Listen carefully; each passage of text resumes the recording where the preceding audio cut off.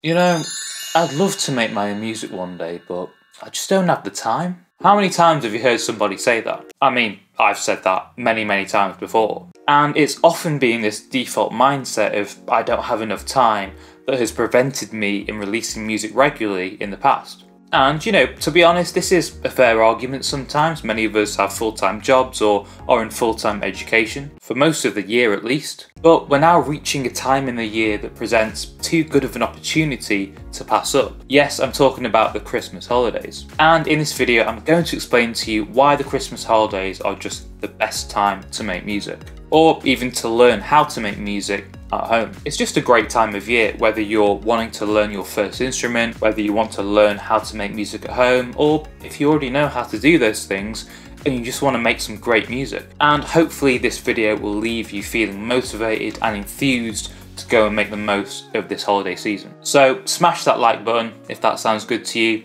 Let's begin. All around me, and so the feeling grows.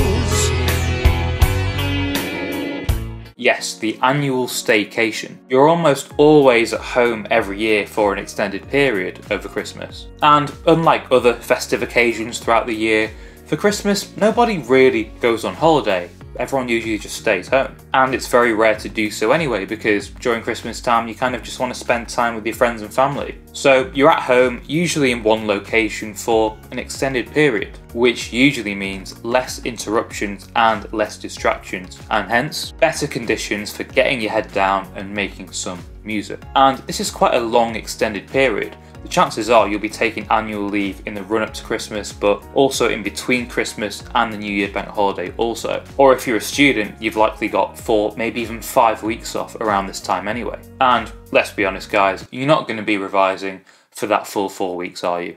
So you have a good extended period and continuous period of time there to learn a new skill, like music production. And thinking about it, it doesn't really happen at any other point in the year really, does it? It's quite unique in that way. Even if you take an extended period of time over summer, you're kind of jet setting off to tropical destinations, and even in the summer it's quite busy, right? You've got events, you've got things that you want to go to, you want to spend time in the sun with your family and friends. You're not going to be at home writing a song. Winter, on the other hand, has kind of shit weather, and you can definitely use that to your advantage. I mean, it gets dark and cold outside, right? So why not stay in, build a home studio and make some music? I think by now you've got the picture. So take full advantage of this upcoming staycation and make some music related progress.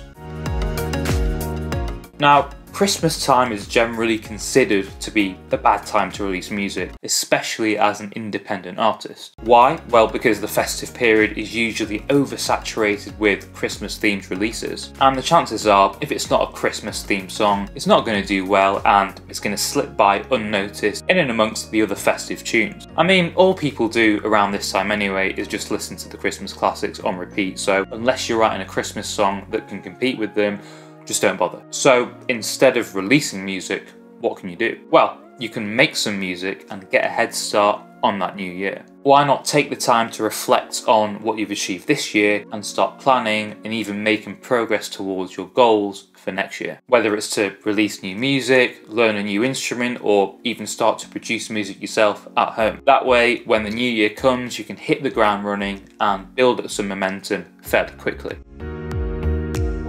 So if you are thinking about getting into home recording or even learning a new instrument, there's no better time to do that than right now. Of course, we've just had the Black Friday sales in November, which seem to be getting longer and longer every year now that I think about it. I'm not really sure why it's still called Black Friday. They should really rename that thing. I mean, it lasts for about a month in the UK anyway. And as for the January sales, which has traditionally been named January sales because they happened in January, now start at the start of December for some reason. But that's a really helpful thing and a good opportunity to invest in some equipment in the run up to that holiday period. So make use of these discounts, guys. Just invest in the basic equipment and make a start. Remember that first point that I made in this video, you get a continuous and extended period of time to learn something new or to get started in something. So make sure you take advantage of that opportunity. And don't waste that precious time, because remember, when that new year starts and everybody goes back to work or back to uni or whatever, and things start up again, it's just going to get trickier and trickier to find time for this stuff. So take advantage of those sales, buy the basic equipment, commitment and make a start learning that new instrument